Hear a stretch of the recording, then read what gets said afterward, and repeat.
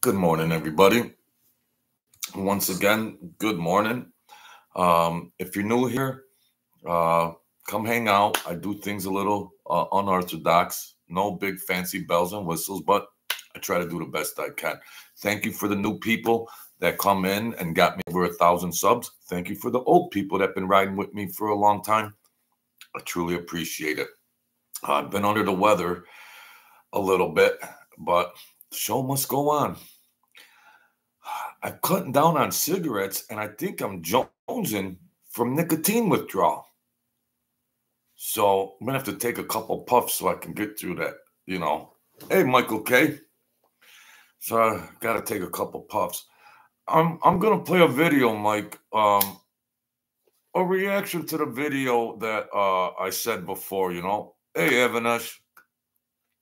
A video I played, but for all the new people that come in, I'm gonna just play the video like this, and then there's something that Mike Franzese says.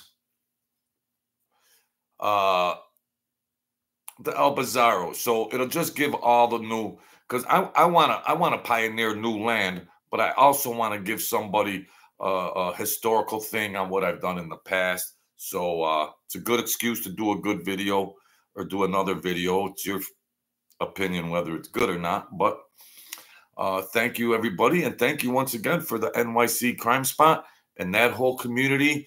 And I consider him part of my community because that guy reached out when he didn't have to. So thank you, Brett. Love always, buddy. So I'm going to play. I'm going to just play my old video. This is a reaction to my old video. Okay? I'm jonesing, Evanesh. All right. Okay. Here we go. Good afternoon, everybody. Yeah, right. Is the truth serum? Happy New Year. Here we go. If you're new, just showing up, and I haven't said it, Happy New Year to the new ones, the new people, and thank you for coming in here. And you guys know I don't have fancy technology, so hang in there with me. This is a good video. Hang in there, all right? Don't get peed off at me. Just because everybody's so used to the coddle and conveniences. Some people rough it like me, all right? I really do appreciate your support. Mike Franzese, I think he's becoming a stand-up comic. It's hilarious. He says, I got the thing here, my buddy sent it to me. He's so condescending to his people. How come he's always saying, now listen? What does he think? People are imbeciles? They're watching you, Mike. They're watching you. Hey, Carmela. Okay, here's our good friend. Here's the megalomaniac. There's our megalomaniac, folks. Are you ready?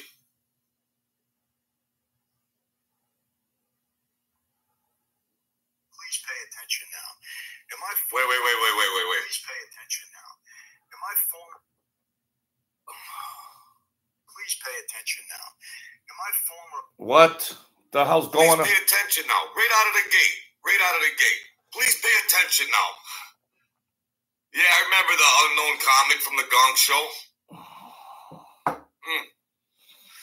Right out of the gate, here's Mike Franzese. My former life. What do you mean your former life? This guy's so scripted. Please pay attention now. In my former life, you were an accountant in the mob. Don't make it sound like some covert FBI thing. Now listen. Okay. Now let's continue, my good people. People would say, were you afraid of Roy DeMeo? Were you afraid of Sammy Gravano? Were you afraid of these guys? What did I have to fear? I'm a made guy. If Sammy was mad at me, or if Roy DeMeo was mad at me, we're not going in the ring to fight, okay? We're not going to go and have a duel in the middle of the street. If somebody... What do I have to fear, he says. Hey, Michael Murray, Carmela. He says, Roy DeMeo, you weren't afraid of Roy DeMeo? He says, well, we're not going to go in a ring and fight. No, he's going to chop you up into pieces. That's what he's going to do. He's telling the viewers, now listen, not have nothing to. Well, made men everybody that got killed was mostly made men. All right, let's continue. So not only does he want to portray being a mafia boss, he also wants to portray that he never feared anything. He never feared anything. So, ladies and gentlemen of the jury, he's wrong on both counts. So, what is it with him? And let's continue. Are stupid. He communicates to the viewers like they're 9 years old, and he's insulting people's intelligence. You could fear. There's being careful. If you're in the mob, there's being careful about things because you're being careful because you fear getting hit. This guy's just the golden boy. This guy is the best. He's the best. He gets an order to kill another guy in that life. You're not going to know about it. You're not going to telegraph it. You know, you got to understand something. Made guys don't fear one another. You might fear the boss because he's got the power of life and death over you. But anybody else from another crew, another family, you're not in fear of these people because you don't have to be. Really? Please pay attention now. Please pay attention now. You hear this guy? You hear this guy? What did I have to fear? Now he brings up all the he brings up all the known guys. He brings up like Sammy the Bull, the publicized guys. Hey, Francis, we're going to continue on with this. I just want to check in with you guys. But he says, what do I have to fear? Well, of course, he wasn't roaming the streets and everything. And he was in an office, probably a fancy Manhattan office somewhere. So maybe he didn't exhibit or demonstrate some of the traditional fears of being in the trenches. But anybody, anywhere, had a level of fear. If you have to be careful and be aware, it's fear-driven. Psychologically speaking, it's fear-driven. So how much of this perfect mobster can this, how much, I don't know. Then he brings up Roy DeMeo's name, you know, the butcher, he's so good in mob talk. He knows that Roy DeMeo represents probably the definition of the most psychotic killer out there on planet Earth. So Mike, in his good thinking, is like, I'll throw his name in. Like, I don't even fear Roy DeMeo. Okay, let's continue. Hey, Francis, how you doing? He's going, what do I have to fear? Well, what do you mean? You know, hey, Mr. Breeder. Good morning, Mike and Chris Breeder. How could you just say, well, how come, Mike, you stayed in a hole for the most part in New York with security all over the place, and now you're out in a fortress out in California while you're painting this picture that, what do I have to fear? We were made men. Made men got whacked. Your Billies and Sallys, your viewers, I think you educated them, and, you know, the people that got hit were made. So Mike says, I was a made man. Well, the only one I feared was the boss. The boss can order the hit. Well, he's speaking in circles. Completely speaking in circles. Hey, Wyatt Earp. Wow. This guy is unbelievable. This guy is a megalomaniac / stand-up comic. He's becoming a stand-up comic, Mike Franzese. Literally a stand-up comic. Let's watch the rest of this clown show. Tommy Stick Social Club, an absolute clown. I don't touch. Good morning, Tommy. Well, Roy DeMeo is mad at me. We're not going in the ring to fight, okay? We're not going to go and have a duel in the middle of the street. Roy DeMeo, he actually says, Roy DeMeo, he brings up the most publicized psycho in this Mafia soap opera. Deliberately. He deliberately picks. This is well orchestrated by him. Because if the mob soap opera and the viewers watch, maybe they heard, this butcher that chops people up. Mike Franzese said, I would never, Sammy the Bull, Roy DeMeo. I give him credit, A+ for being the conductor of an orchestra. Why doesn't he just be honest? Every year that goes by, he becomes more out of... Is he getting stew knots? Please forgive me, because maybe I'm getting a little stew knots. But maybe he is. Maybe he is. Here's a guy that ran and hid from everything known to mankind. And what's he say? What did I have to fear? I was a made man. So no made man got hit, Mike Franzese. No, in the history of the mob, no made man got hit.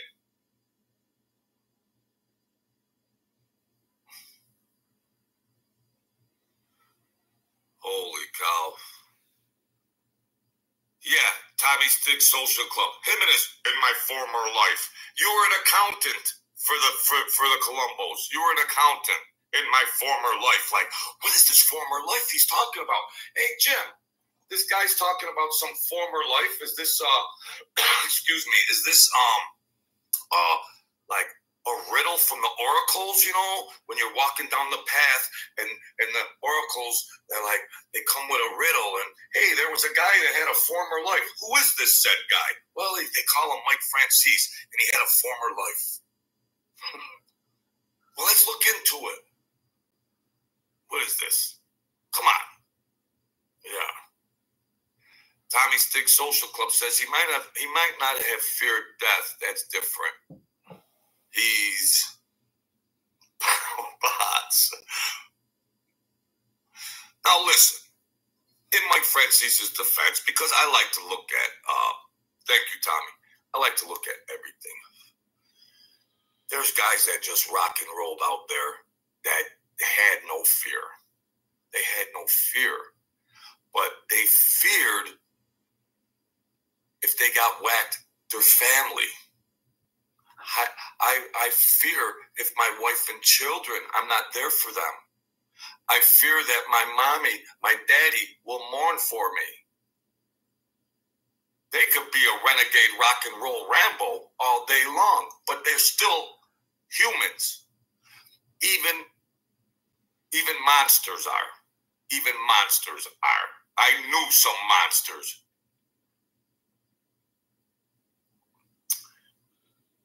But Mike Franzese, the accountant, who drinks his wine like this, had no fear. I'm not buying it. I'm not buying your cookies. I'm not buying your trinkets. I'm not buying your cruise. I'm not buying your pizza from some vending machine or whatever scheme he's got coming up this week. It's totally insane. Come on, Mike. Just tell you see, this is, now let's get cerebral here. Let's get cerebral here. This is his thinking after the Joey Merlino confrontation.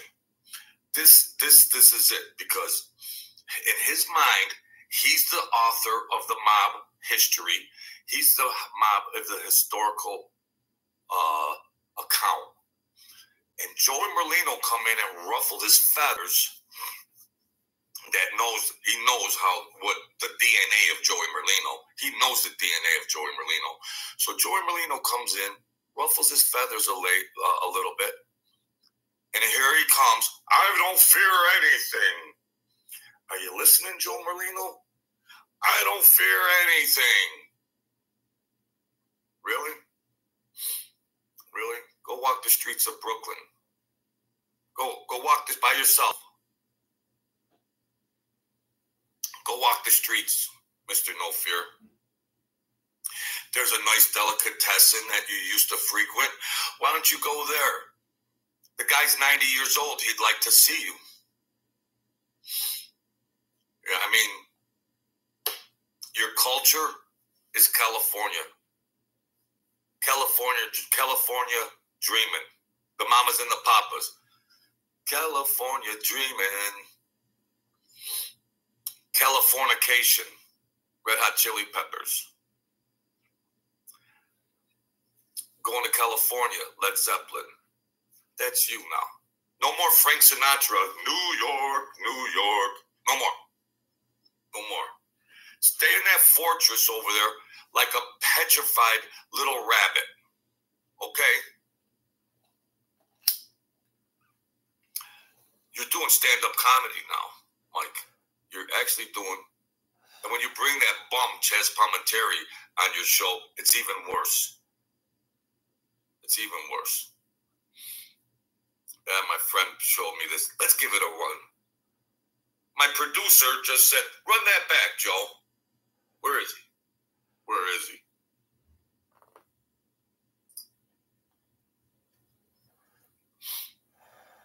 Now listen. Get your credit card out. It's going to cost you. Please pay attention. Please pay attention. In my former life, people would say, were you afraid of Roy DeMeo? Were you afraid of Sammy Gravano? Were you afraid of these guys? What did I have to fear? I'm a made guy. If Sammy was mad at me, or if Roy DeMeo was mad at me, we're not going in the ring to fight, okay? We're not going to go and have a duel in the middle of the street. If somebody gets an order to kill another guy in that life, they're not going to know about it. You're not going to telegraph it. You got to understand something. Made guys don't fear one another. You might fear your boss because he's got the power of really, Mike? Over you. But anybody else from another crew, another family, you're not in fear of these people because you don't have to be. Please pay attention now. In my former life, people would say, I mean, I don't know. Please forgive me, but it boggles my mind. Just being aware and being careful is fear-driven, and he's saying the only one he has to fear is the captains. Well, I thought you were a boss. Well, because maybe he just considered himself a boss. That then he just didn't fear anything because he was. But let's be more rational and sensible here. I mean, come on. He says now, doesn't he even educate his viewers, his millions of viewers? He says the premise of this no fear that he claims to have. The premise of it is because he was a made man. Well, Mike, you were around when the blood was running deep in the streets of the mob wars, and all them guys were made men. Hello?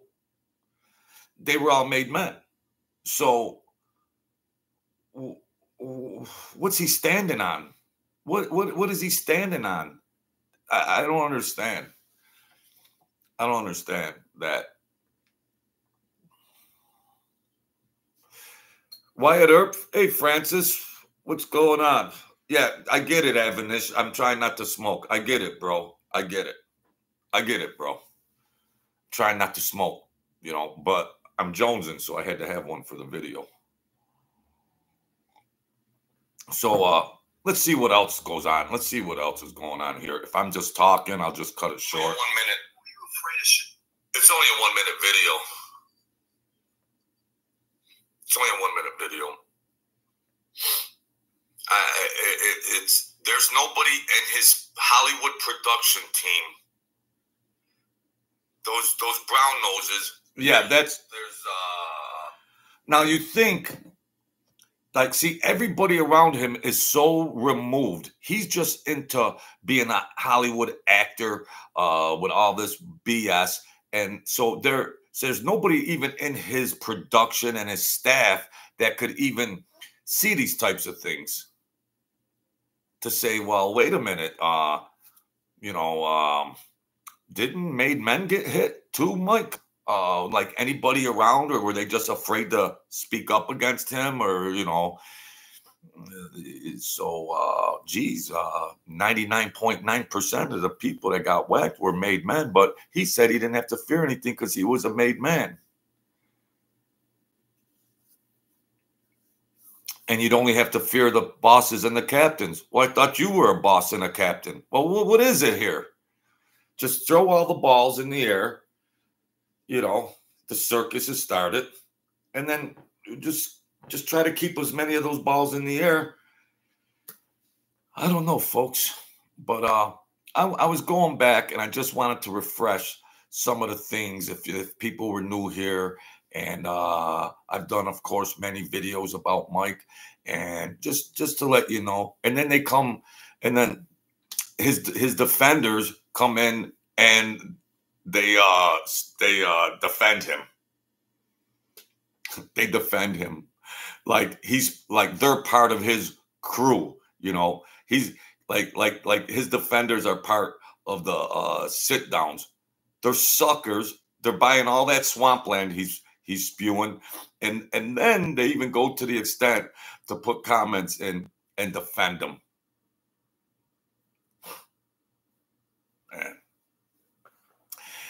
And he wouldn't urinate on them same people if they were on fire. That's the kicker.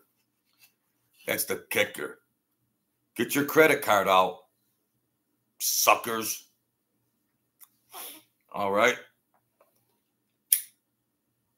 So that video goes on. There's another one I'm going to do, and I'm going to refresh. So stay aware. There's going to be another one when my godfather did work for the Colombos and everything. Hey, Mr. Garcia. And keep an eye out, because I pump these out. Even I'm feeling sick today under the weather, but I was going through some things. I wanted to refresh and update some of the old videos, and I don't have the tech. I just put it up there. You guys know. But I want to do another. I'm going to refresh another video. Well, some of the rest of it might be on here. Let's check this out. I better do it now. Nobody in that production team, because they want to get a paycheck, nobody said, listen, Mike, that's probably not a good idea to do that video. Because even a Joe Blow schmuck would be able to perceive that and say, Mike, it's just, everybody has the emotion of fear in them just in everyday life or however. But then when you raise the ante up in the mob, yeah. What about the wars? Everybody's running around crazy. Yeah, you fear for because we want self-preservation and we want longevity in our life to enjoy our life, our likes, our quality of life, our family. Of course you're going to fear things. He just says across the board, I never feared anything in my former life. I didn't fear Mickey C, Roy D,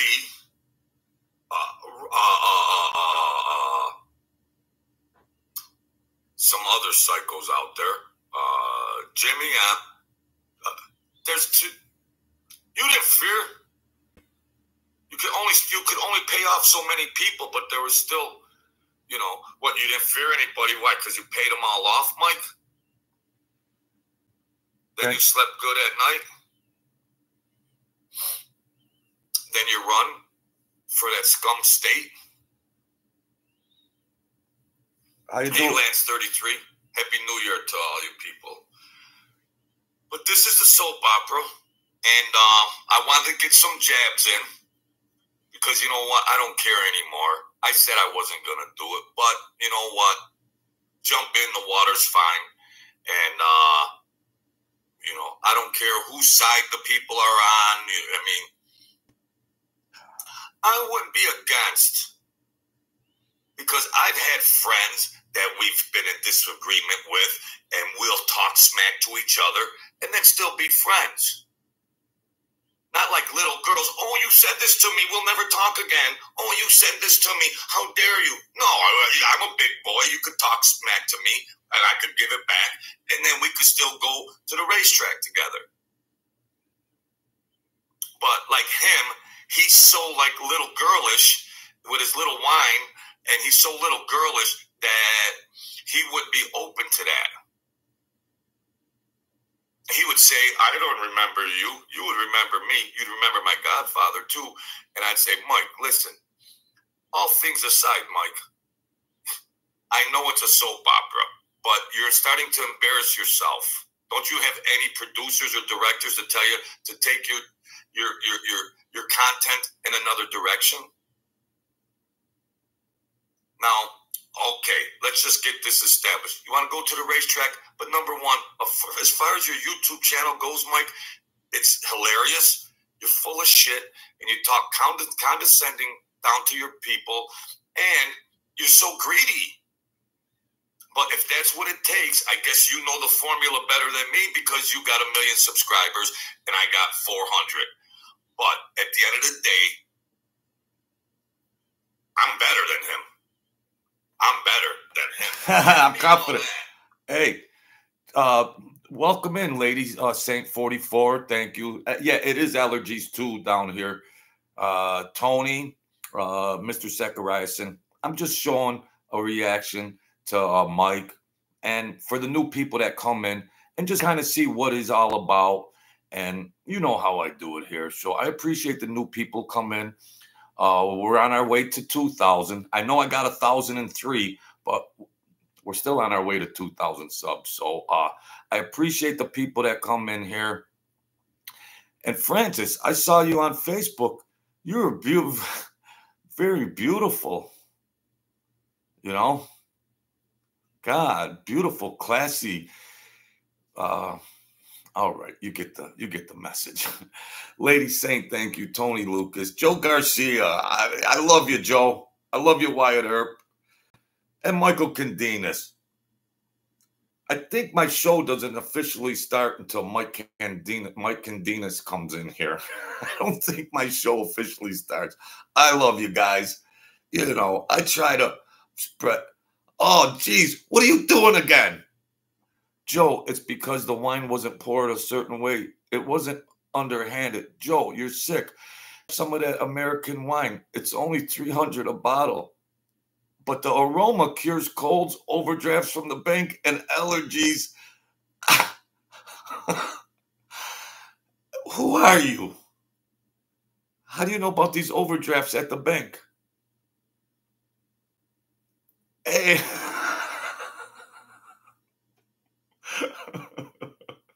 I love you, James McCarthy. I got to repeat that. Joe, it's because the wine wasn't poured a certain way. Oh, you want to pee your pants? He was pouring it. If you pour... I got to put this down. Man, thank you. I love you. I love you guys. I got to...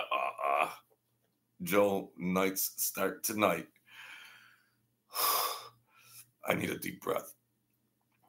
You got to check that out, folks. He does a short, and he's like schooling. It's like a robin in the nest that's feeding the little hatchlings or whatever. You know, a robin's putting the worms in their little mouths.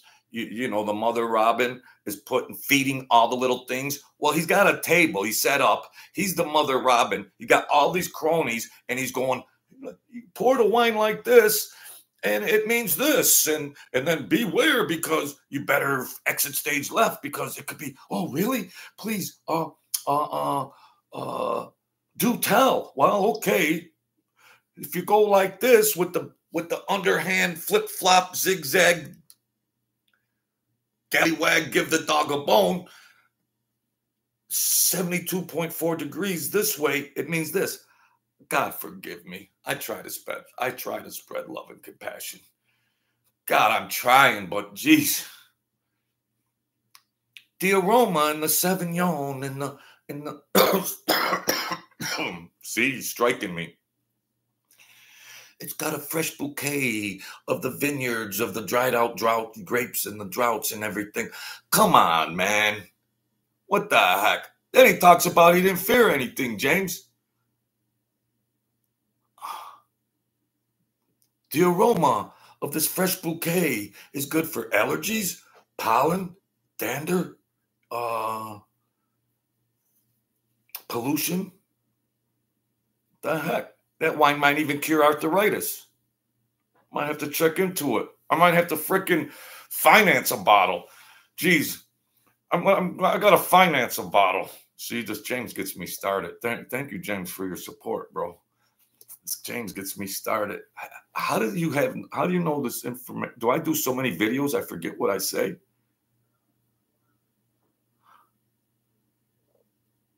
I don't think I ever mentioned overdrafts before. I don't think I ever did, bro. Oh, man. I love all you guys. Where were we? Yeah, the guy never feared anything. I'm trying to update the new subscribers on some of the stuff I said about Mike Franzese, and then of course I don't want to do the complete bash, but just expose some people to another version, another perception. And I was running around back then. You're going on the night tour. Are you a personal friend of mine that I just don't know about? Because this is like turning into the Raiders of the Lost Ark. Thank you, James. Thank you. You got me sweating over here. Thank you.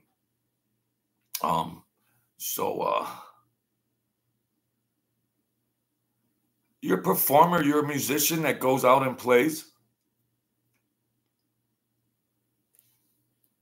You're a musician. You're not the old DC white boy that was internationally. Are you a different name of the DC white boy that changed names?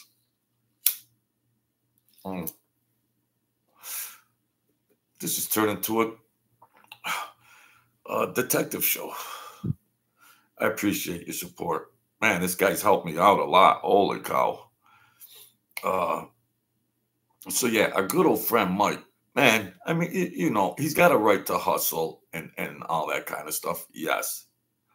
But, you know, I like to look at things psychologically. You know me, peel the layers back, look at things. Be more informed when his cronies are sticking up for him and he couldn't care less about his people. I love my people. He could care less. He has a right to sell anything he wants under the sun. Yes. But he's not breaking any ground for any charities or anything like that. So that's how you've heard it before, folks. You heard it before here. I'm doing that other video, which you get the message, but I'm gonna go back and look at stuff because I'm gonna do when I was down in the streets with him, and my godfather came up on it, and it's a good story, and we'll do that when we'll see. Mike was in the Colombos, and my godfather did work for the Colombos. So there's a story when I had to go down to New York, and then everybody was together in the street, like, and it's things like that. So I did that story, but I'm going to redo it to update you folks, you know. So that's that. Yeah, I was trying not to smoke, but I was jonesing, so I'm only taking a couple puffs because I got to quit this filthy habit. It's terrible. Then you get the allergies and everything else. I got the allergies. I'm jonesing. My screen is freezing. I'm like the guy that just always gets beat down. Just boom. But I'm still trying to rise up. That's life. That's life. That's gonna happen. So we gotta maintain. We gotta maintain our focus. And Wyatt Earp, don't start talking about what kind of wines you like and everything. This is an anti-wine show. Good to see you, Wyatt Earp. Good to see you. Does it have a fresh bouquet? A nice Sauvignon from the vineyards of those dried out vineyards, and you know, the vineyards of southern France. And Lady Saint, how are you? I gotta quit. I gotta quit for health reasons, financial reasons. I'm paying to hurt myself. And addictions are hard. You know, I beat the hardest addictions, but this nicotine is like it. This nicotine rivals other addictive substances. Nicotine, boy, who, holy cow.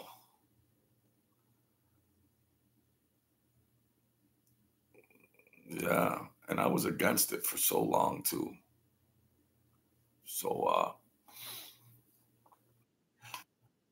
what is Sauvignon anyways? You know, it has a nice Sauvignon. What is that? Am I using the wrong terms even to joke about it? Am I using the wrong terms? Even joking or even to joke about it? Am I using you know? All right, my good lady, Frances, thank you for coming in and keep an old man company. Lady Saint 44, thank you. Wyatt Earp, James McCarthy, my man, I gotta hug you. I gotta shake your hand. I don't care if it's whatever. I don't care. I gotta hug you. I'm not gonna kiss you, but I want to hug you, give you a little pat on the back.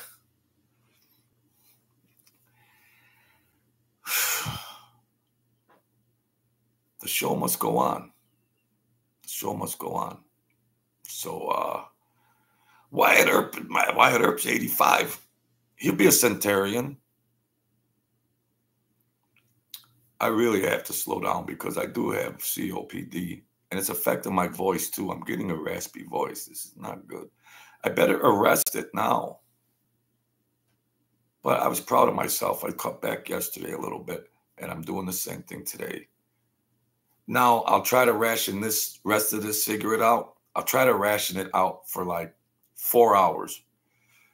This half a smoke is going to have to last me till like 2 p.m., 3 p.m. So do whatever you got to do, Joe. But you could take one puff and put it out. You could smoke it all up at once, but you can't have another one until 3. You can't take a couple more puffs. You can't bust open a new cigarette. See how this is? Used to do it with dope. When you'd have a bag of dope and say, well, you got to ration this out, then I'm going to quit. You know, it's all, this addiction is bad. And I was actually a credentialed drug counselor once upon a time in a faraway land. You see? So well versed and knowledgeable in all these areas, and then I just do what, you know, I don't know, but I'm alive now. We're all alive now. We could play the violin. I made so many mistakes. No. We could still do it. Maybe I can go to 80. I'm 60. Maybe I could go to 80 years old, and like maybe 2 or 3 years from now, I could tell you, wow, it's been 2 years and I quit smoking, and have some good reports and stuff like that. We go from bashing Mike Franzese to I'm trying to quit smoking. What kind of channel is this, folks? This just is a talk show. What is this? What is this stuff?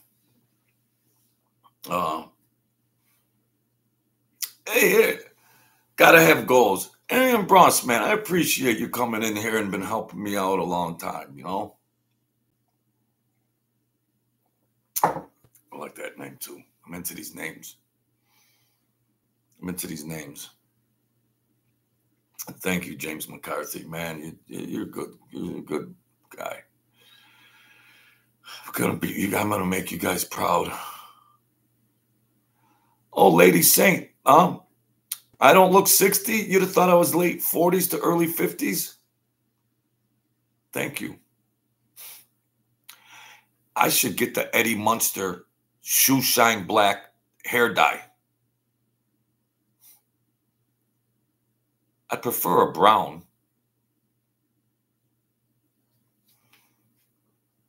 And I have put a lot of wear and tear on my body, but I am starting to feel it now. So I better catch up. I better get it together. Thank you, Lady Saint 44.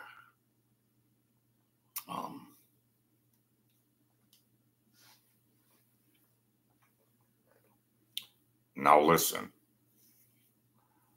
Thinking about this bottle. Hey, thank you, NYC Crime. Mike Franzese'S packaging of that wine, though, is impeccable. It's impeccable, you know? Hey, Craven, because when I was on that the NYC Crime Spot show doing the interview, he was pulling up those bottles and the packaging. Of course, you got to pay for it, but man, they were beautiful. Shout out to Brett. Thank you for helping me out get over 1,000K. Thank you, Brett. And you're going to be over 100K before long, so that's cool. But boy, the marketing and stuff like that, the packaging was beautiful on that wine. I wouldn't want to even throw out the box the wine came in, the wine bottle. The box was so nice. I wouldn't even want to throw the box out. That's how nice that wine was packaged. Hey, I give credit. I mean, I'm not just going to be, it looked nice. It looked nice. Well, we used to pour the wine at the sit-downs because it would ease the tension. Now, there's marketing. I got 3 degrees in marketing and advertising and verbal communications and statistical analysis and everything under the sun. It didn't serve me because I wasted my time. I wasted my life, but I'm making a comeback. Now, there's marketing and everything, but he should have,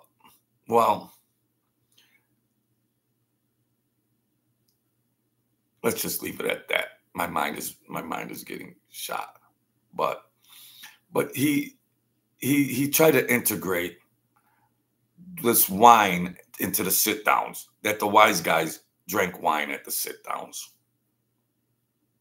Mm-hmm. Hey, Tony, 2 fingers. Come on. Hey, Jimmy Jackhammer, come on. We're going to have a sit down. What do you prefer, Tony, 2 fingers? I'd like a cup of that. I don't even know any wines. I'd like a cup of that 1977 fresh bouquet with a light aroma. And yeah, okay. What do you want, Johnny Jackhammer? Oh, let me get that rosé from the light rosé, and all that. All right. Okay. That'll get our tensions relieved when we're going to talk about some very important issues. Yeah, that'll ease the pressure.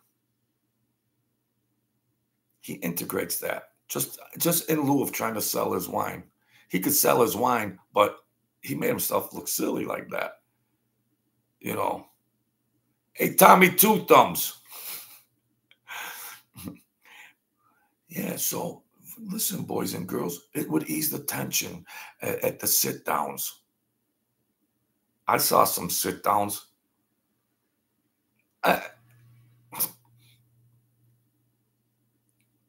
If you drink a Pepsi, a Coke, a lemonade, a water, a Manhattan, a BV, or Black Velvet, or anything.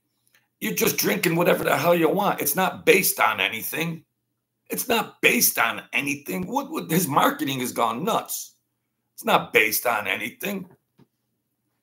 Come on. So you know I gotta take a couple puffs because of this guy. You're killing me. Forgive me, God. Yeah. I understand the culture of Italians and people, or in any nationality, to, culturally speaking, have wine at the table during dinner time and stuff like that within the household. But he transposes it to sit downs, and now at all these sit downs, yeah, we used to ease the stress. You know, I was thinking about whacking this guy, but you know what? This wine has such a fresh bouquet that we're gonna let the guy go. Hey, Tony Lucas, how you doing? Joe, love watching you. Get entertainment, comedy, and tell the absolute truth. Thank you, man. I love you. I love you guys.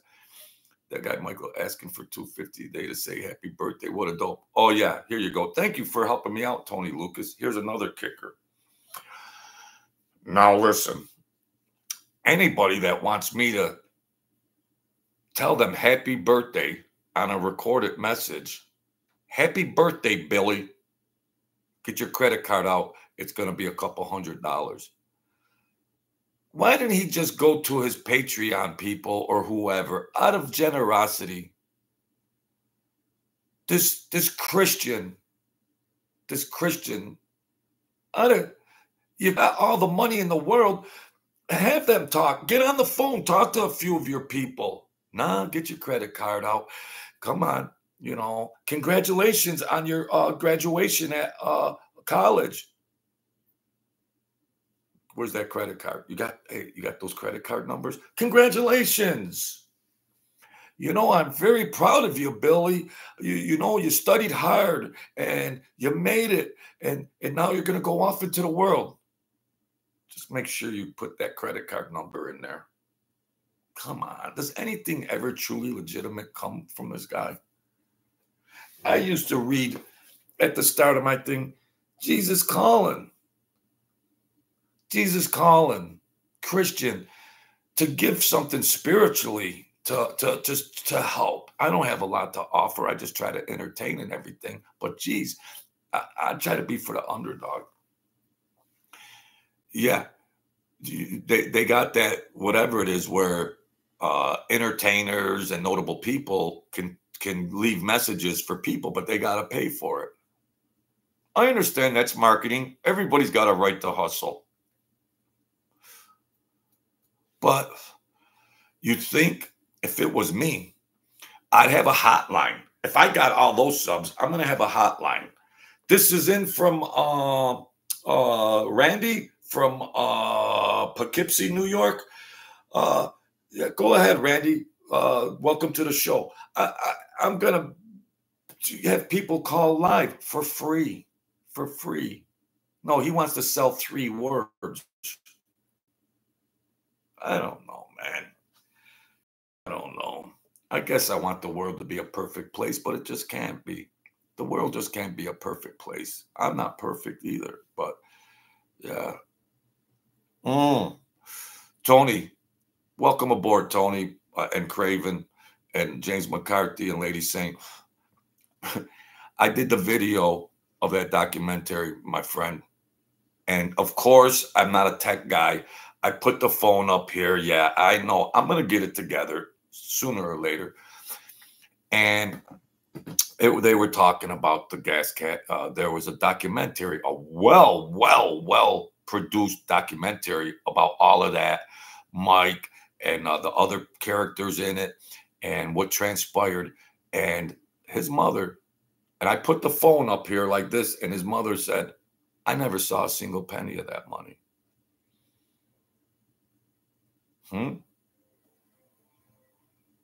There's other things I know, but I have to have some scruples and everything that I know through the grapevine, which might be true, it might be false.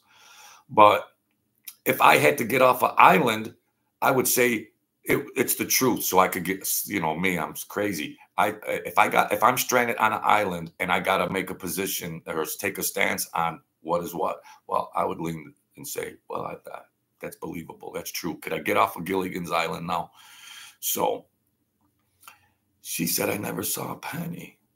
And they were struggling. They had to go, allegedly.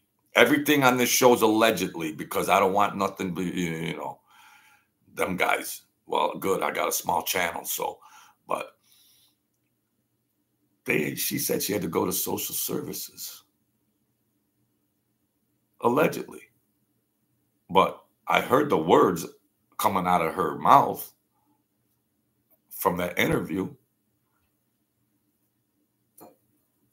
Can you imagine when she was telling Sonny in prison? Well, Michael's over there making all this money, and we're not living that high off the hog, to say the least, for understatement. Isn't that your most sacred bond, a mother, son? I'm a mama's boy. I'm proud to say I'm a mama's boy. Ain't that, especially if your mother struggled, ain't that the most sacred bond, that she was nurturing you and loving you? And then all of a sudden you got all this money, and she said it. Go back in my videos in my library. Go back. You'll see that. Her words, not mine. Her words. I never saw a single penny.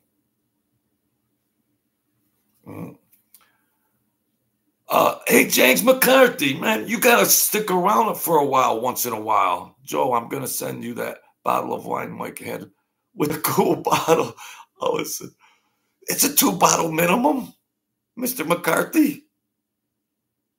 What? Wait a minute here. Joe, I'm going to send you that bottle of wine Mike had with the cool bottle. Is it that Burgundy? And all it said, 2-bottle. And it said 2-bottle minimum. The packaging was impressive, James. That packaging was impressive. Man, I would keep the bottle when the wine was gone and make it into a candle holder. And I'd keep the box just to look at it as a decorative whatever. Maybe put it, put it right here. Mike Franzese'S box of wine right here. I'll put it in my studio right here. The beautiful bottle. Package, the box. Thank you, James, for hanging around for a little while. But I don't know, man. I'm for the underdog. I'm for love and compassion. But geez, so that's what his mom said, And then I go on and inside I'm saying, Joe, you're going a little too far. You're going a little too far, Joe. I don't know. Gosh. If that Mama Luke could get 1 million subscribers, I could get 10 million. Forgive me. I'm a contradiction. I want to spread love and compassion, but then I don't demonstrate it. Awful how this guy raking in something like 8 millionaire never happened more than once. That's a definite agreed. We're all rolled up into one. Everybody has a right to make money and be successful and everything else, but we're all going to die someday. So try to do some good deeds in between. And then on their deathbed, they're going, please God, please God. Oh, please God, please God. Then it turns into the prayer begging. Okay. Now I'm really going to go nuts. People live their lives and everything, and maybe they're not that pay much attention to spirituality and things like that. Okay, maybe people just go on and they whether they go to church or not, or how their spiritual beliefs are, and however they roll through the trajectory of their life. Okay, but at the moment of truth, when Aunt Sally is in bed begging for her life, everybody's standing around the bed going, please God, please God, please God. Oh, now they know God. This said God. Now, please God, please God. Now they're prayer beggars. You know?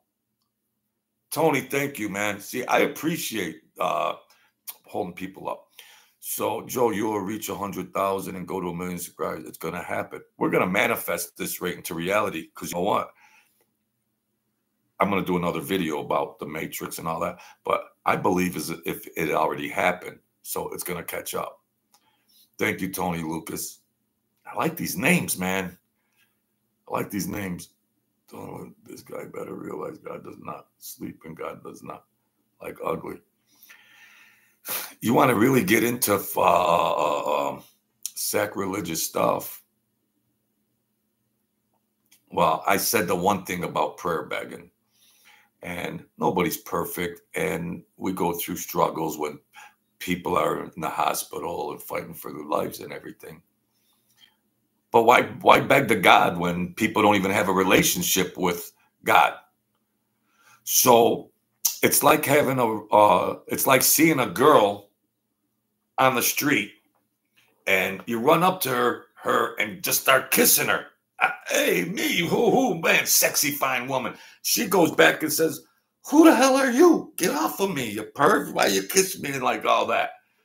Well, I don't even know you, let alone have a relationship with you. So it's like people aren't in relationship with their spiritual God, and then all of a sudden they want something out of this non-relationship. So I'm not the spokesperson for God or anything like that, but I'm trying to figure this out in my crazy mind. But I can't just go bum rush some fine, sexy girl and start kissing her because we are out of relationship. I don't know her name. She don't know mine, but I want to get in. I want to get down and dirty with her. No. You know, at least ask her for if she wants to have a coffee first, then go rock and roll. Now that we've had our cup of coffee, Sally, let's go get a room. So, spiritualistic speaking, if you're going to be in relationship with a spiritual God or a spiritual essence or something like that, get to know them first before you start begging for prayer begging. Please God, please God, please God. Well, God, who are you? Who are you? We're not in relationship. More or less, you have to establish a relationship before there could be a two-way street of giving and taking. So, and here's a guy that the cell opened up in the prison. The rainbow and stars and beams of light while he was in solitary confinement. It all opened up. It was like the leprechaun on the rainbow. You know, it's magically delicious. You know, I mean, he might have saw a leprechaun. Legend has it. Legend has it. There was a leprechaun when the prison opened, when it opened up, and he had a revelation. And when the light was over, there was a Bible. There was a Bible. And now he's got the Church of Might. But what are his deeds? Now, I'm biblical literate. And there's your words and deeds. Words and deeds. So if he's so biblical literate, why does he, and he's got the church, why doesn't he demonstrate it? It's just a human. Forget about mob. Forget about mob. Just humanistically speaking. I don't know. I got $20. I'm going somewhere. I'll give 10 to a hobo. James McCarthy, you better hang out in here, man. Joe, you have to set up a cruise to Cuba. 10,000. 10,000. You want me to get? You're baiting me. I'm setting up a cruise, folks, for 10,000 a head. Okay, we're gonna try to. I might throw you a cigar too. cruising with the truth serum. Now, you know we'd have fun. If I could afford it, I'd hold a contest and I would just raffle it for free. 10 people. And let's go hang out and have some fun. Mike charged $10,000 a head.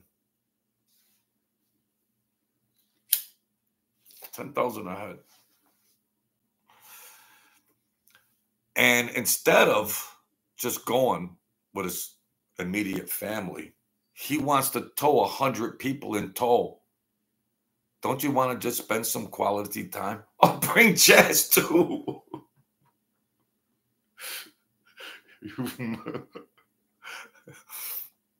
Bring old Chaz too. Come on, Chaz. Let me pick up some of your face off the floor and paste it back on. Forgive me, God. Forgive me, God. Forgive me. I shouldn't say that. Forgive me. James, you're baiting me, man. You're baiting me. So he wants to turn it into a profit. He wants to make a profit on that. You can't just take your wife and family to Cuba and have a nice fun. Excuse me, honey. Listen, take Sally and Karen and Cindy. Go back to the hotel room. I got to entertain 100 people now. Well, what do you mean? Well, I didn't tell you, but I sold this cruise, so yeah, honey. So I got to entertain them now. So you and Cindy and Sally, you go back up to the room and wait for me until I'm done. Well, you never told me that you're going to have all these people in tow. Now you got to entertain them. I thought this was a personal vacation. No, honey, I looked at the balance sheet of our finances, and it's kind of slacking a little bit, So I'm gonna have to grab all the crumbs and off the floor, and it's like, what? How much money can you want? Is our personal experiences more valuable? That you can look back and say, wasn't that a nice cruise we took with the children? Wasn't that a nice cruise we took? Aren't these memories and experiences more valuable than that money? You got to entertain all these people?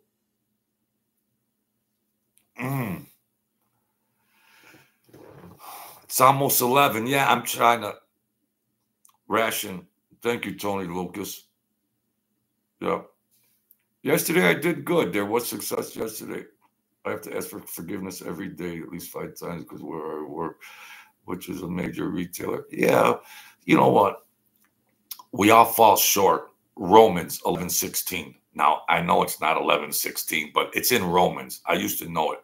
We all fall short of our heavenly glory. Yeah, it's tough to make it through this world. The world is a vampire. Yeah, it is, and I want to demonstrate love and compassion. Make you nuts. You don't want to end up like me. Wasted a lot of time.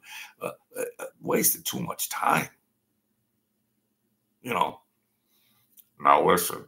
So, yeah, James, we'll bring Chaz to 2 Hollywood actors, MF, which is a MF, and Chaz. Got a nice series on with the thing to get a fresh bouquet. From the vineyards of Timbuktu. Hey, Sally, check this out. Smells like wild Irish rose. Ain't that $2.99 a bottle? No, it's got a fresh bouquet, Sally. Here. No, I think it smells like a $5. No, but it's the grapes of the southern regions of France. I don't know. I'm not too sure about that, MF. Please forgive me.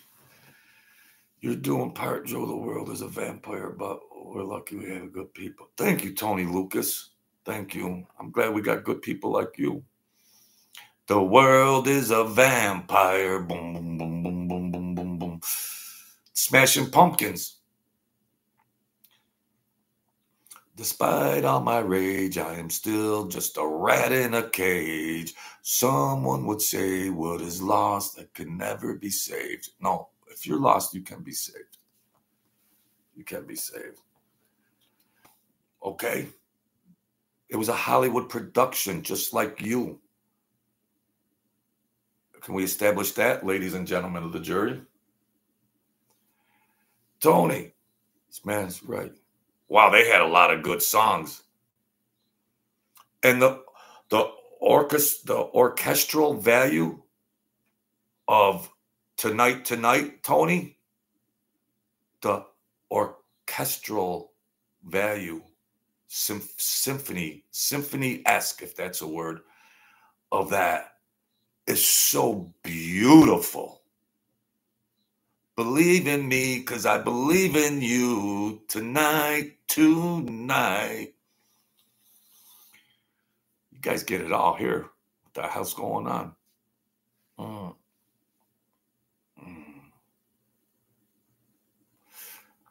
Craven's got some biblical knowledge. Wow, Craven. During the course of day 3, individuals came knocking on a man's door begging for money, shelter. Oh, 3 times the man turned the stranger away, said, I'm sorry. Craven's got the cerebral thing. Yeah. 1979. Pumpkins, 1970. They got every song was a hit. Every song was a hit. Laid back, 1970. Ooh la la. Everyone's running for the door. Yeah. I don't even know what kind of music they got out anymore. But we still can have fun in what we do. Let the world be crazy. We're in our old world. We're in our own worlds. So, you know. 1979. Just laid back. We don't even care. They're just cruising along. The sun is shining. La la. 19. Just everything's nice. The colors, the feeling, just good feeling stuff. The visual and the musical was just a perfect marriage. I wish I had. Well, okay, I'm happy. I'm happy. I don't want to go nuts. But yeah, Smashing Pumpkins. I was watching some things on YouTube when he was getting interviewed, and he had a guitar, and he had another expert, and he was talking like as his like he's older now. Hey, Big J Biz, and he was talking about the mechanics of the song and how he was producing it in his mind. And, you know, he's talking about the G minor, the D, the A, B, C, D, E, you know, the chords. And I thought it would sound better in the R flat and the G minor. And then it came out like this. But then I went back and redubbed it or redid that. And then I had another idea. Beautiful interview. Like, wouldn't you like to hear how Jimmy Page and the other members of Led Zeppelin, like when they're in the laboratory, if anybody's a musician, like they were in the laboratory. Jefferson Airplane, yeah.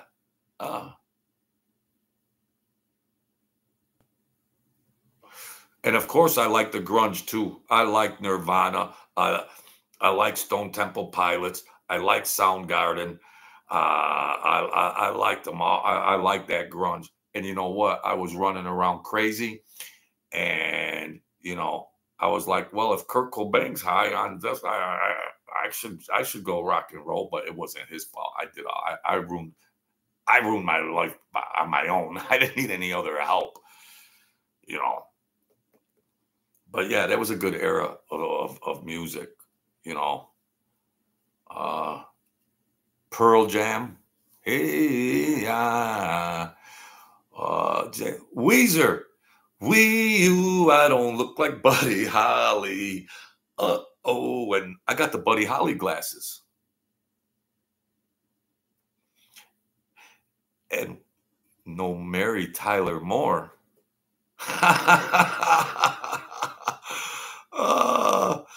You, I don't look like Buddy Holly.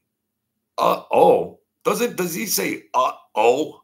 And no man, this creative talent's out there.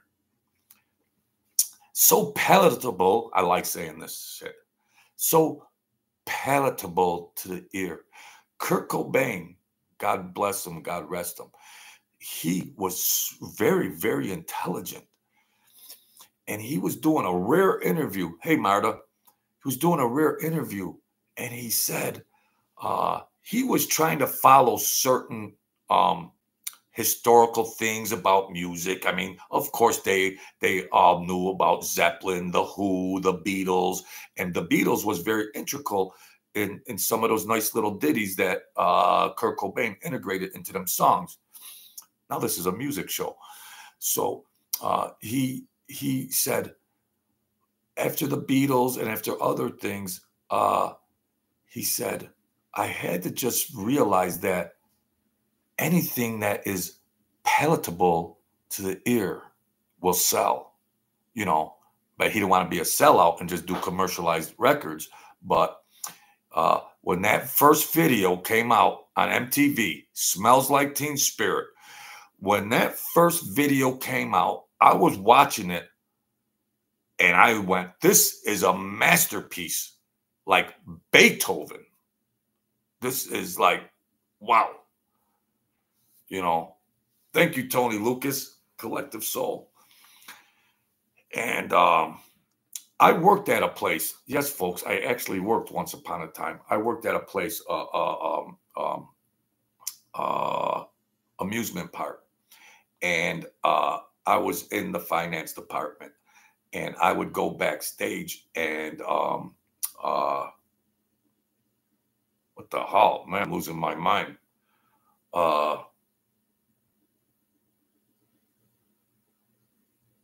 Who's that? Metallica.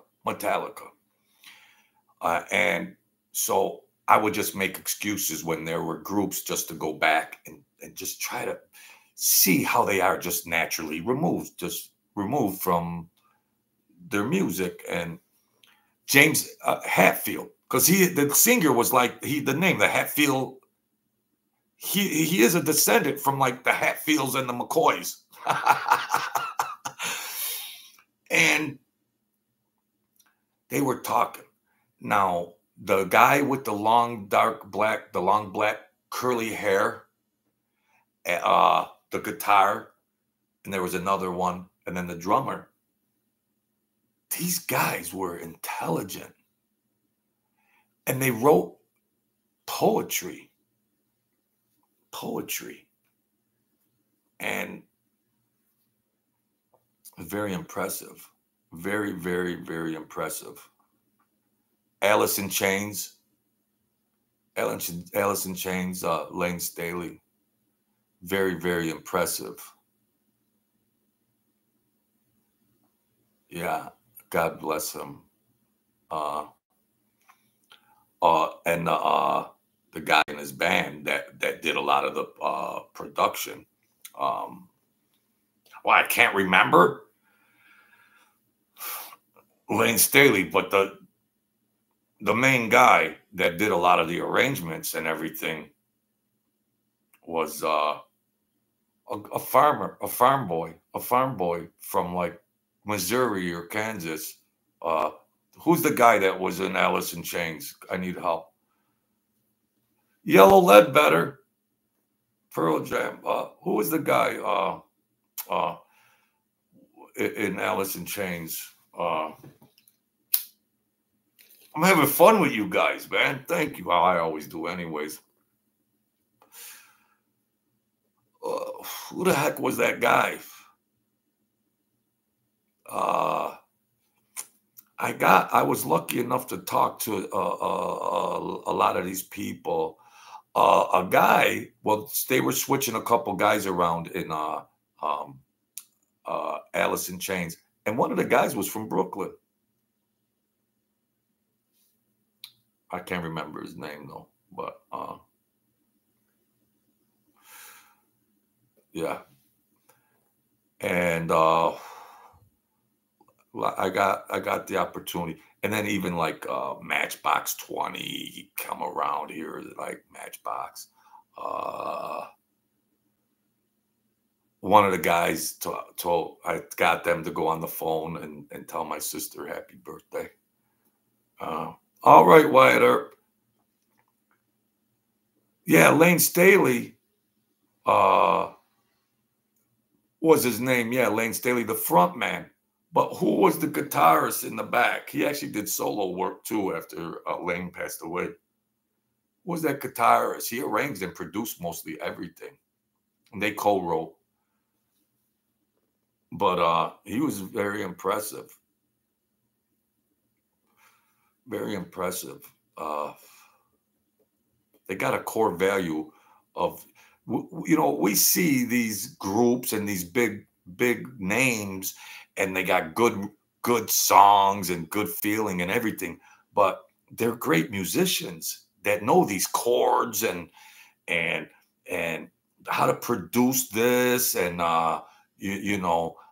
put the hook in here and formulate this artwork. You know, put this artwork together. Jerry Cantrell, geez. Thank you, Tony. Yeah. And he was very, you know, a big piece of that. I mean, these guys were expert musicians. Now, we all know about Jimmy Page and John Bonham. I mean, you got arguably the best lead vocalist, you know, wow, what am I? Robert Plant, probably the greatest voice ever. I mean, there's other great voices. Jimmy Page, there's no debate. There's no debate. Good guitar. John Bonham, no debate. No debate. John Bonham. All experts in their craft. What about good old John Paul Jones? Wow. How these guys came across each other's paths to produce this artwork. Wow. I think that's when God, the heavens open up and just goes, you, and you, and you. You're going to go rock and roll and do this. So we're going to put you guys together and, you know, but it was, you know, Lucifer was the god. Lucifer was the saint of music. Lucifer, and it's all demonic and all that. We ain't gonna get into all of that. That's too much to unpack, you know. All that. And then they stayed at that house of Aleister Crowley, and they produced that one album that was one of their, well, every album was great, but they produced that album in that mansion from, you know, these devil worshippers, I guess. I don't know, you know, but yeah, that was thank you, Tony. So yeah, hey, this show, you come here and join me. You take a ride with me. We'll start here, but we don't know where we're gonna end. And I appreciate all the support. I do kind of feel bad about bashing, but I still do it. But I don't know. I don't know. Jimmy Page. Oh man, I still see Jimmy Page. I scroll YouTube just to see Jimmy Page. Like, what did he say today? But when they're talking about the early days and how, well, this guy was going to join the band, but Jimmy Page was a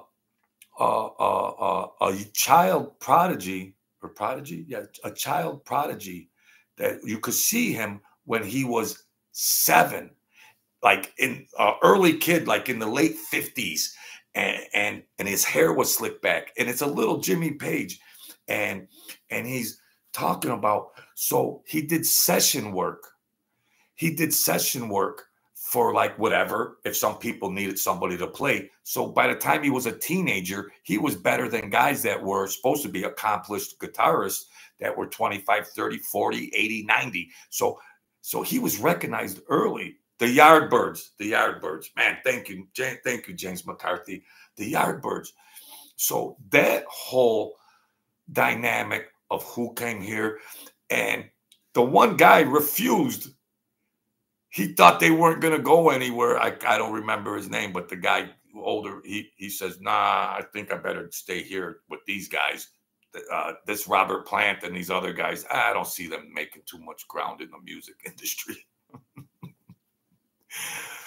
The rest is history. But that's all their personal touch. Maybe that guy enjoyed his group of people and they got off like that. But yeah. So Jimmy Page started coming around, and they're bouncing around these parts of England and everything. And then came a point in time when Jimmy Page got together with Robert Plant, and he started throwing. He was like, geez, this guy, they've been around the clubs of England, playing shows and small venue stuff. But Robert Plant, and maybe, I think Bonzo joined, forgive me if I'm wrong, well, at some point in time. And they said, this Jimmy Page, what the heck? Wow, who is this guy? And he was more or less brung up more like as like a square, not as an insulting or anything. A good boy, 1950s, 1960s, proper and everything. And then when he turned it loose, man, yeah, there's a lot of good songs, but that Achilles' Last Stand live, I tell you, if there's a bucket list, okay, there's Stairway to Heaven, there's a lot of different things, but Achilles' Last Stand live, or even the production, the after thing. Wow. Jeff Beck. People don't realize Jeff Beck, Clapton. How did these people, they were in one band. They were in one band. Holy cow. Man, I'm loving this show. Thank you, guys. I'm loving this stuff. Who am I going to talk to about this stuff sitting here all by myself? Wow. Jeff Beck. And the project, the Jeff Beck project, right? Excuse me. I think it was, was it the Alan Parsons project? I don't know. I'm nuts. Jimmy Page. Can you imagine that? Yeah. Jimmy's heavy riffs and intricate solos is a legend. Yeah. I mean, but now having the ability to master the instrument is one thing, because there's guys like Satriani that are just very experts, like that Joe Satriani or somebody. They're experts on all of that stuff. But you got 4 experts in one group that gel and blend, because, I mean, they happen to be all the masters, and maybe some consider best. Each person in that band was the best on their instrument. Plant on the vocals. He'd come with a tambourine once in a while. But what a god he was. The hair, the blonde curly hair, the jeans, the shirt. Wow, what a rush he must have had. He must have felt like a Greek guy. He's not Greek, but he must have felt like, wow, I got my team here. Wow. Jeez. What a rush. Or, yeah. And Eric Clapton, guitarist too, yeah.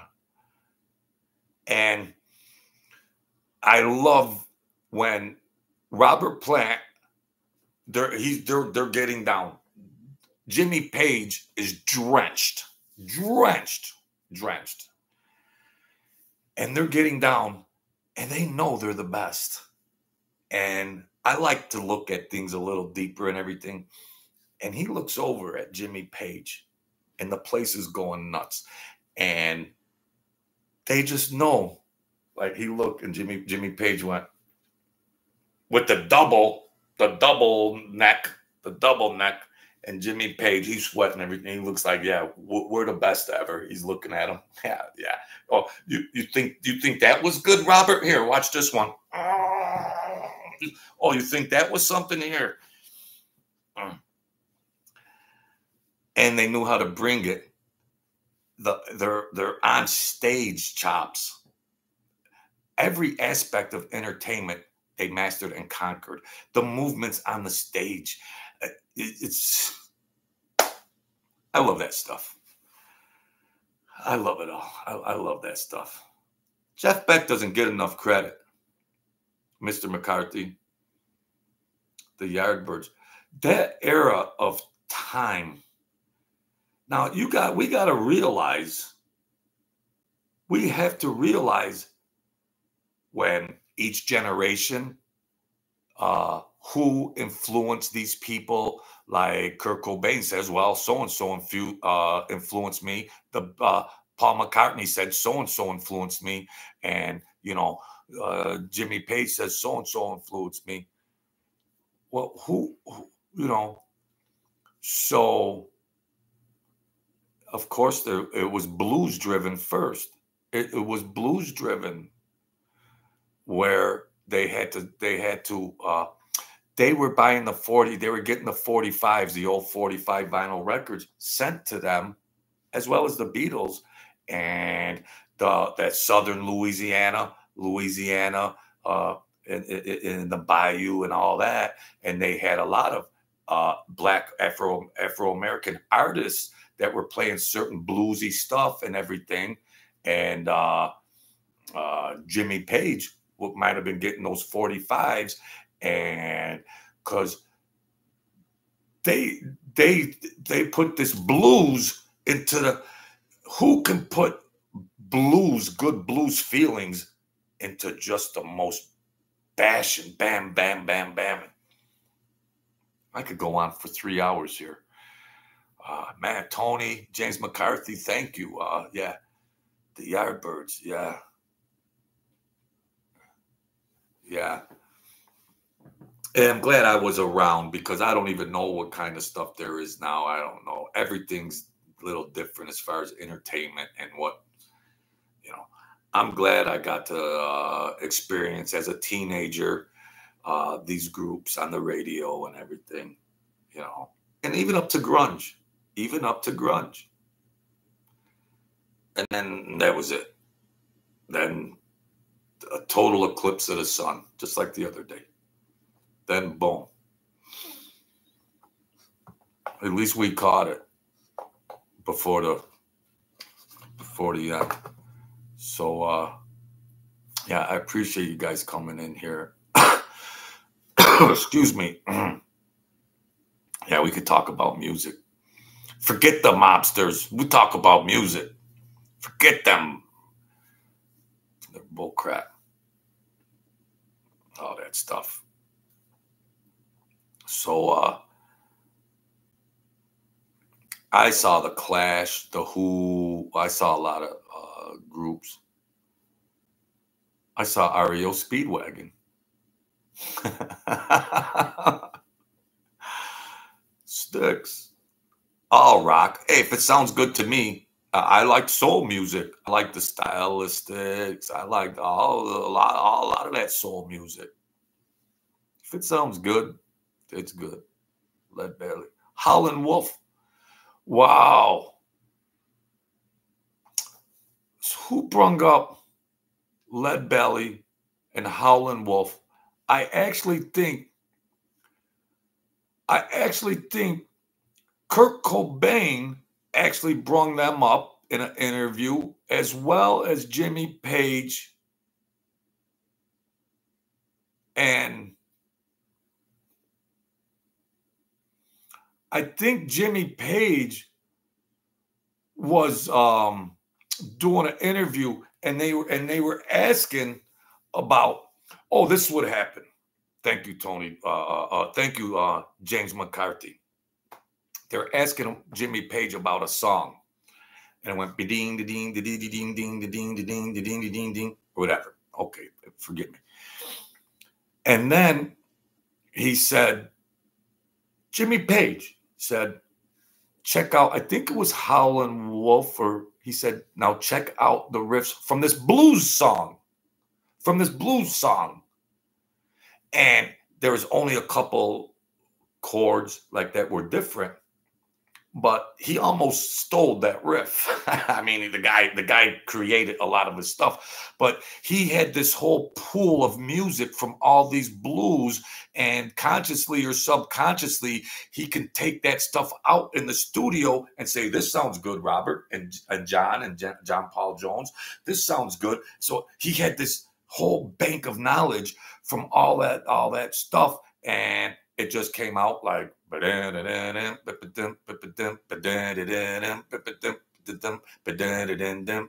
know, you need grooving, you know, a whole lot of love. Well, that might have been generated, Mr. McCarthy, from out, you know, this Bayou thing or whatever with Howlin' Wolf, where the chords almost sounded the same, but like different, but this, he had it in his mind. He had it in his mind. Willie Dixon. I think this James McCarthy's a musician. This guy's a musician. You can't fool me anymore. This guy's a musician. Yeah. So ain't that something that H Generation got influenced because Willie Dixon Sony. So now who did the blues? Yep, Willie Dixon song. Wow, okay, you know where that came from. I knew that might have been, yeah. So the blues singers, what were their influencers? How far back do you go to just the fife and drum? You know. Wow. Ain't that something? Oh, nearly note for note, James. Wow. Jeez. Ain't that something? Note for note. And I think there was that one,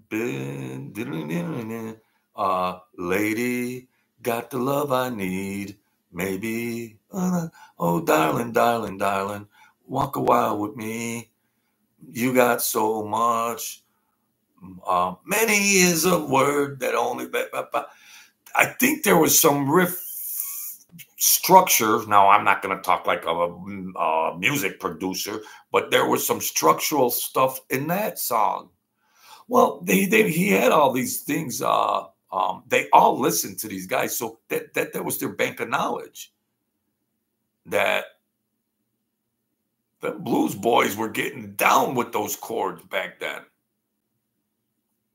He could play it electric or not electric or acoustic. Wow, yeah. But they were showing some of the songs, some of the riffs that were, but of course they did their own creations. But is it like, are all the riffs already taken in the year 2024? You know, like is every good sounding riff been played on? Because if it already absorbed into your essence, it already absorbed into your mind, and it already absorbed into you. So you could be in the studio not even realizing something, and you could just say, hey, Jimmy, or Jimmy could say, how about this? Or stuff like that. But they could take those grassroots foundation chords from them older guys and then put some nice juice on it too. You know, they could get a basic chord line, whatever. I'm not a musician. They could get a basic structure and say, whoa, you know, then Jimmy Page says, well, I'm gonna manipulate it like this. And so I think in the early days that influence was on them much more in the studio, that because all those other performers were still fresh in their mind. So of course it would be represented more in that early library of music. And then as they got better and better in their craft, then they could still integrate that and or use some of their new creative talents, which there were many. So very interesting. Thank you, James McCarthy. Thank you. Wow, I love that stuff. Yeah. No, Dread Zeppelin, the Elvis sing Zepp.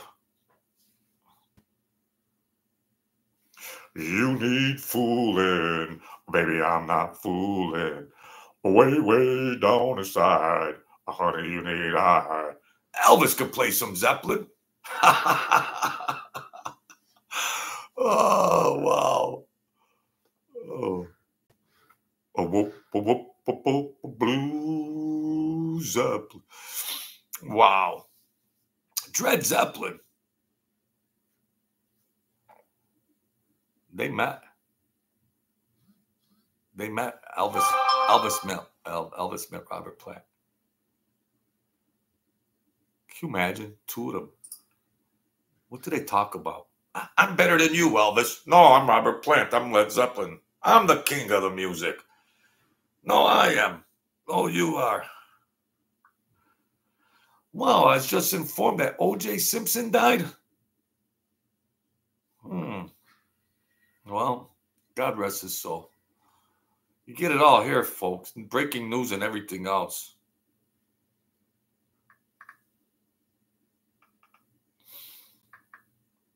Well, my team of production, my production team here keeps me updated. So, wow. I enjoyed this show. It's just fun to talk about this stuff. I like that. So, thank you everybody for coming in. Fun show. We could chop things up and everything. Thank you once again, James McCarthy. God bless you. I appreciate that. Come in here. You don't have to send money all the time. Just come in here and talk to me, okay? That's all. Yeah, thank you, Tony. Thank you, Tony. Yeah. We're going there, man. You're going to believe. We're all going to go together. We're all going to ride together. We're just all going to ride together, okay? That's how we're going to do it. And James, just come in and talk to me. I know you do the financial thing, but just come in and hang out. It was nice to finally, try to get to know you a little better, So that's cool, too. Yeah, thank you, Tony. Have a good day. James, of course, thank you for your intimate knowledge of music. I like that. I know you a little better now. Thank you. Lady Saint, thank you once again. Lady Saint 44, thank you. Wyatt Earp, yep, you'll be 100. Marta Fowler, thank you. Thank you. Craven, all right, Craven. Jefferson Airplane, I know. Yeah, very underrated, Jefferson Airplane. Big J Biz, all right, man. I really appreciate that. I appreciate numbers and subscribers, but I appreciate community and that kind of stuff. I appreciate that, in case you haven't noticed. I appreciate that. Arian Brossman, you ain't getting away. You are not getting away. Lady Saint 44. And I'm not going to dye my hair, Lady Saint. Shoeshine black, maybe. Thank you, man. And thank you once again, James McCarthy. But that's fine. Just come in and talk to me. I like that. Just talk. That's all you got to do. You ain't got to pay. Just talk to me. Michael Candinas, thank you. And that Mr. Avinash and Frances, beautiful Italian woman. Sorry, Frances, sorry. Sorry, but damn. Frances, sorry, but damn. Behave, Joe. Behave. So that's it, folks. Buy stocks. You just come in. Good to see it. Check out the video. We talked about a lot of stuff in this video. I enjoyed this video because we talked about music on top of you never know what you're going to get here. It's good interaction about musicians, music, songs, and everything else, man. Good stuff. Good stuff. It's a talk show. It's a talk show. You jump on the train. You don't know where you might end up. So thank you, Buy Stocks. I appreciate everybody's support and everything. Thank you, James McCarthy. God bless you, pal. Man, yeah, just come in and talk. I mean, you've been real good. I don't want you to feel like you got to do that all the time. You know what I mean. So I like your knowledge on this stuff, and too, it's good knowledge, man. I guess. Thank you, folks. So that's that. The start of this video was a bash. That's all. Mike. Gonna get a punching bag with Mike Franzese'S face on it and just wear it out. Maybe I'll get in shape. If there was just a punching bag that just was a regular punching bag and it was hanging in my room, I probably wouldn't even look at it. But if that punching bag had Mike Franzese'S face on it, I'd be like this.